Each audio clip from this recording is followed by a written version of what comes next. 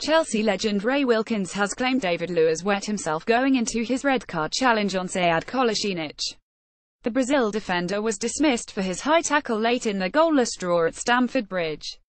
Blues head coach Antonio Conte defended Luiz by claiming his centre-back had been fouled by Alexis Sanchez in the build-up to the clash. But former Chelsea coach Wilkins told TalkSport it was an atrocious tackle. He either wants to hurt Kolasinac, or he's afraid he'll go for the latter. Luiz was sent off for a reckless challenge on Kolasinac. Image Amagetti. The Brazilian was shown red by the referee. Image Reuters. Luiz was earlier booked. Image Action Images via Reuters. He saw him coming towards him and thought, wow, this fella is a giant, and he basically wet himself. Kolasinac went to the floor. His boots never came off the ground, he just went for the ball.